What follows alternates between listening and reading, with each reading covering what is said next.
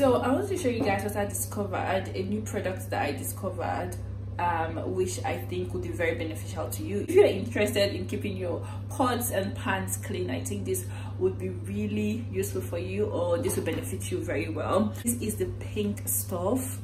The product is called the Pink Stuff. Let me tell you, this product works magic. I'll show you. In fact, I'm going to do a demo right now, and I've done a video before just showing you what the Pink Stuff, how I use the Pink Stuff to clean my pots. Just wanted to show you how I use the Pink Stuff to clean this pan, which I literally forgot in my oven.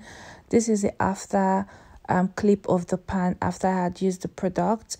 I will still show you in the next clip how I used it to wash my pans or clean my pans, sorry, my pots.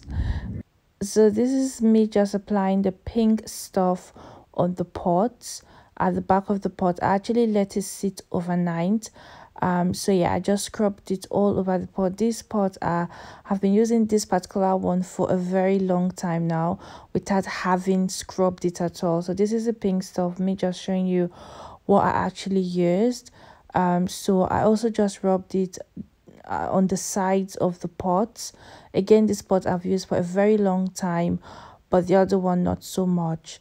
So this is the other day, and I'm just using a strong sponge. We call it iron sponge in Nigeria.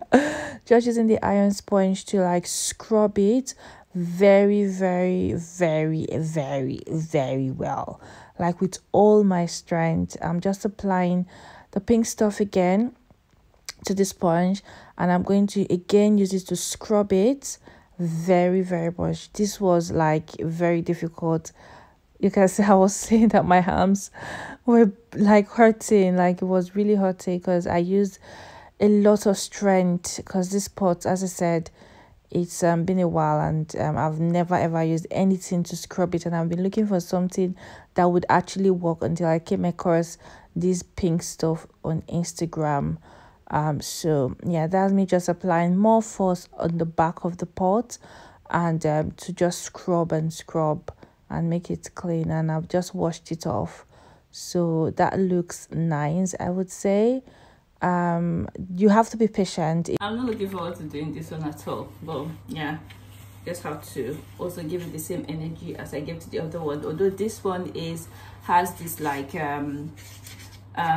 gray and dark what's it called, sides, so I might not be able to scrub it as much as I'll scrub the back, but yeah, I'll try. This one was not so difficult to clean. As you can see, it was quite easy. It was done under about 10 minutes. My body even. But yeah, so this is the end result for this one. You can see this one